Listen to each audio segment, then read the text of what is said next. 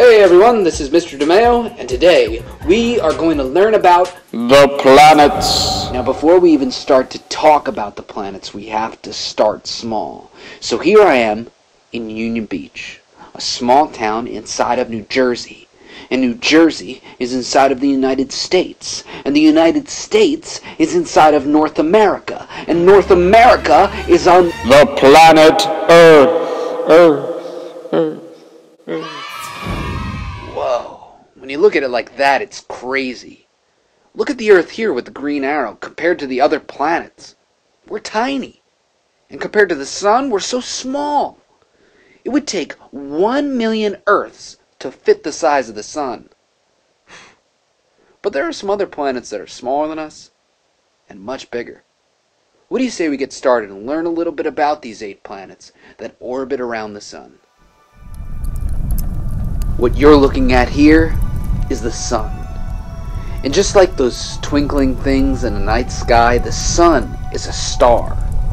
A star is a ball of hot glowing gases. And this particular star, our Sun, it's the center of our solar system. It's what our planets revolve around. Those lines you're seeing in the picture, they're not actually there. It's kind of like the equator. They're imaginary. But that is the path of orbit that all of the planets take around the Sun. Now, even though the Sun looks close in the map, it's actually 93 million miles away from the Earth. And you might not notice it here, but the Sun is actually 59 million degrees. That's like taking a normal summer day in New Jersey and multiplying it by 655,000. That's pretty hot. But I wonder what life is like on planets that are closer to the Sun. Now, to make it a little bit easier for you, I'm going to break the planets up into 2 groups. The inner planets and the outer planets. The inner planets are Mercury, Venus, Earth, and Mars. They're the ones that are closest to the Sun. And because they're the closest, they're hotter than the other planets. But that's not the only thing that makes them special. You see, these planets are made up of a solid, rocky material. As you can tell, the outer planets are much bigger than the inner planets.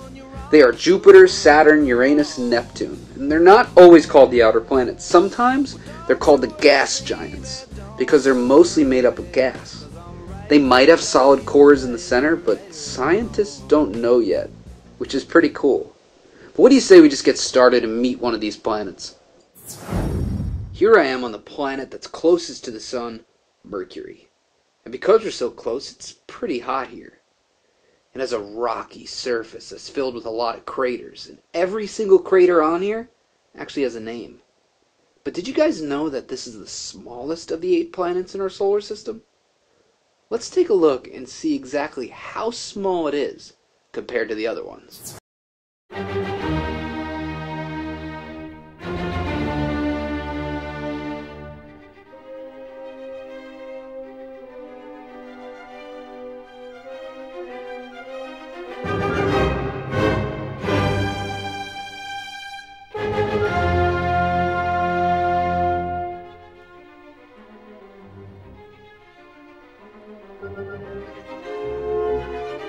Wow, Mercury really is a tiny planet. Who you calling tiny? Sorry, Mercury, didn't mean anything by it, but technically you are the smallest planet. Pluto used to be the smallest planet, now I am. I feel so small. It's not too bad, Mercury. You're still a pretty interesting planet. Yeah, well, at least I'm still probably the hottest planet, 'cause I'm closest to the Sun. Sorry, Mercury. Venus is actually the hottest planet. There's gotta be something cool about me then. You're filled with more craters than any other planet in our solar system. That's pretty cool. That is pretty cool. And all the craters on me are named after famous writers and artists like John Lennon of the Beatles or Edgar Allan Poe. I got tons of craters, man. Wow, that's pretty cool.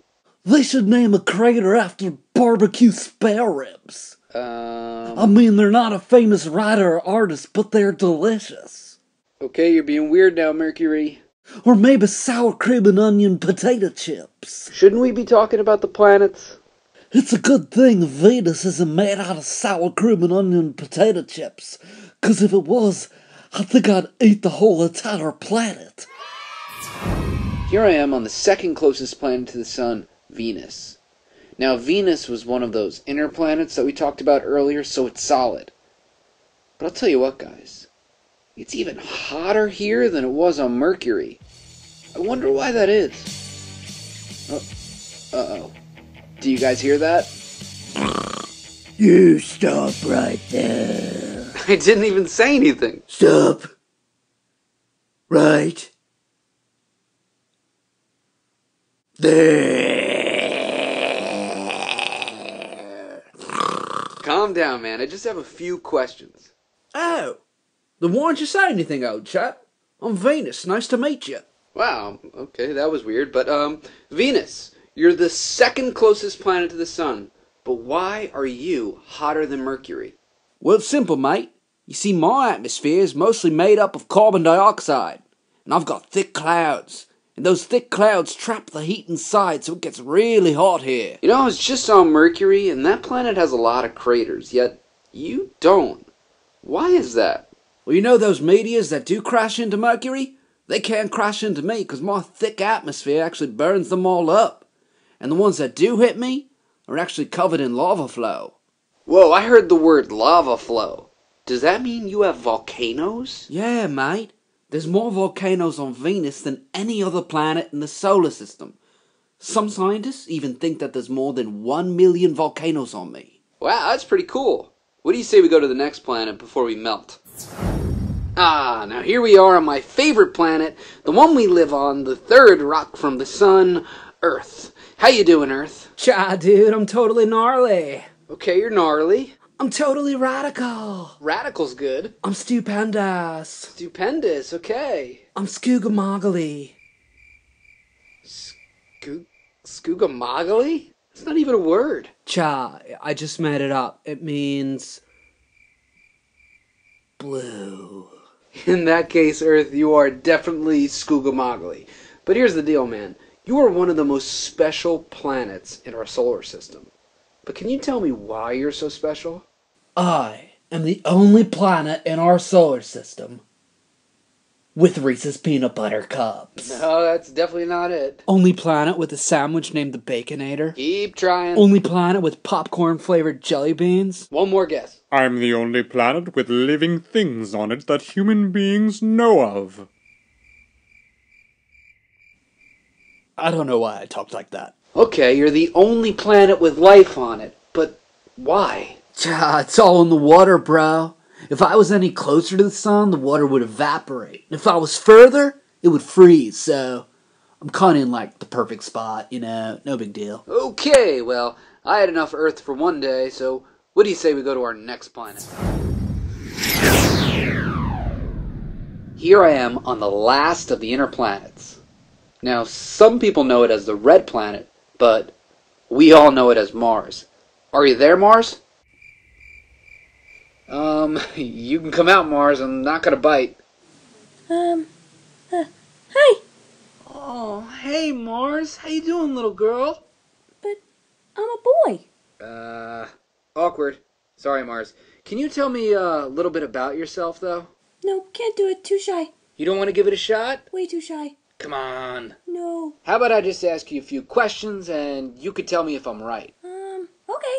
I live on the planet Earth, and I heard that Earth and Mars are really similar. But one thing that makes them the most similar is that they both experience 4 seasons. Is that true? Yeah, that's right. And another thing that makes Earth and Mars similar is that they both have polar ice caps, meaning that in their north and south poles, there's a ton of ice. Is that true? Uh-huh. I also heard you're home to the largest volcano in our solar system, Olympus Mons. Is that true? Yeah, uh-huh. Okay, and that'll bring us to the end of Mars. Wait, you forgot one last thing. Oh, I'm sorry. Go ahead. I'm named after the Roman god of war. Not bad for a cute little thing like myself.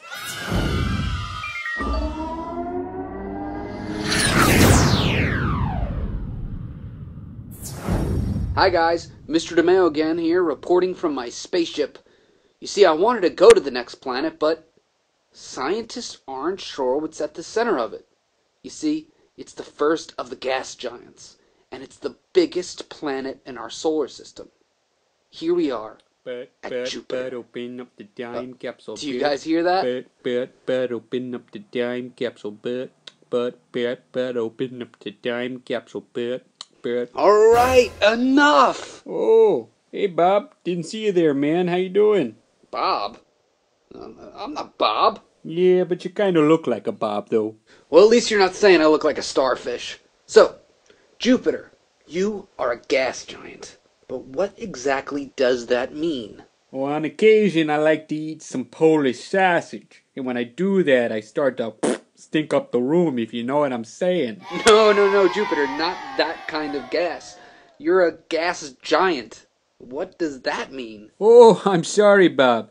You see, a gas giant is a planet that's made up of mostly gas, like hydrogen or helium. We might have solid centers, but for the most part, we're gas. Pretty interesting. Oh, hey, Jupiter, what is that weird circle thing by your chin? Red spot. No, for real, I see it. It's like a circle. Red spot, red spot, red spot. Oh, your red spot. That's what you're saying. Hey, explain to my class what that is, though. Red spot. You see that arrow pointing to that circle down there? That's the red spot. It's the biggest hurricane in the solar system. It's been raging for over 300 years. Whoa, if that's a hurricane, and you're the biggest planet in the solar system, I wonder how big that hurricane is compared to Earth. Yeah, I'll show you. Take a look.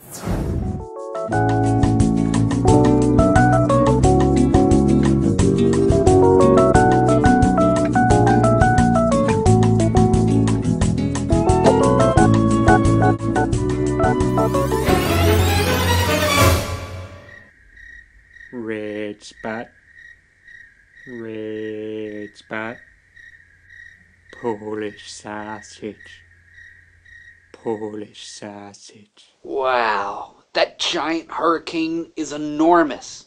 In fact, it would take 3 Earths to fit the size of it. That's huge. What do you say we go to the next planet before we get sucked in? Now on to the next planet. Here we are at Saturn, the second of the gas giants. Now I remember being a little kid and looking at pictures of Saturn and finding it so strange that a planet had rings. But I have a sneaky suspicion that those rings aren't what we think they are. Let's just talk to this guy. Hey, Saturn, are you there? I have a cat named Orange Juice. Okay, not what I expected. Saturn, I have to say, it is such an honor meeting you, man. You're one of the most famous planets with those rings that you have. I like onion rings. Onion rings? No, man, I'm talking about the rings that go around you. Rings? My mom says I can't answer the phone if it rings, because I put the mouth part on my ear and the ear part on my mouthy. No, man, those rings, that circle thing that's going around you. Are those actually rings, or are they something else? Oh! Why didn't you say so? You see, it looks like I have one big ring, but there's actually 6 rings there. And those 6 rings are made up of ice and rocks and dust. Alright, cool. Thanks for clearing that up for me, Saturn. Now, one last question. Some of my students are interested in your moons because both you and Jupiter have so many of them. Can you tell them a little bit about your moons? No problem. You see, I have a bunch of cool moons, 62 to be exact. I've got one that looks like the Death Star from Star Wars, and I've got one named Titan that has an atmosphere just like Earth's. Oh, and I have a cat named Potato Chips. I thought you said your cat's name was Orange Juice. I have a cat named Orange Juice. Whatever, man. I'm done with you. Nice. We're almost at the end, guys. Here we are at the 3rd gas giant. Now, as you know, I'm on my spaceship. I can't land on this one because scientists aren't sure what's at the center. They kind of think it as an icy rock center, but they're still not sure. So here we are at Uranus. What's so funny? I don't get it. Nothing. I saw a funny movie last night, and what did I do? Yeah, I laughed at it, and yeah, that's what I'm laughing about right now. That's what I was doing.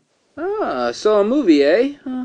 What was the name of that movie? It was named Reddish Maroon Sweatshirt Man in Space, Part 2. Reddish Maroon Sweatshirt Man, eh? I guess I'll have to wait till that one comes out on Blu-ray. Speaking of Blu-ray, why are you the color blue? Oh, nice transition. You see, I'm a gas giant, and my upper atmosphere is made up of methane gas, and that gas absorbs red light from the sun and reflects it out blue, my favorite color. Nice, okay. But I gotta ask you something, Uranus. You see, Saturn has rings, and you have rings too. But it looks like you're spinning on your side.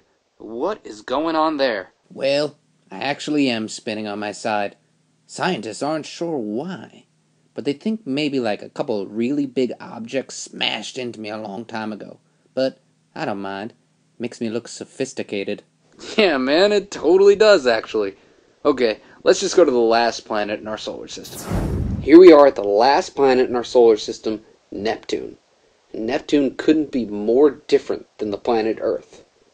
You see, on Earth, it takes 365 days, or 1 year, for it to go completely around the Sun. But on Neptune, it takes 165 years for it to go around the Sun. That's nuts. Let's just talk to this guy. Neptune, what's going on, man? So, you must be, Mr. DeMaio. You smell like cat food and applesauce. You don't even have a nose. How did you smell me? I smell you with my eyes. That doesn't even make sense. Yes, it does. I go like this. And then like this. Calm down, Neptune. No need to get all worked up. Oh, I'm sorry. I just need to cool down. Hey, speaking of cooling down, did you know I am the coldest planet in the solar system? I heard that, but how cold can you get? Well, just to give you an idea how cold it is, the average temperature on Neptune was negative 353 degrees Fahrenheit. And compared to New Jersey, the coldest it ever was there was negative 34 degrees Fahrenheit. Wow, sounds like a tough place to live. Yes, cat food, very rough here. On top of being so cold, it's the windiest place in the solar system. Some wind can even reach up to 2,000 miles per hour. Awesome. Thanks for talking to us, Neptune. Now that brings us to the end of our planets. What about me? You're not a planet anymore, Pluto.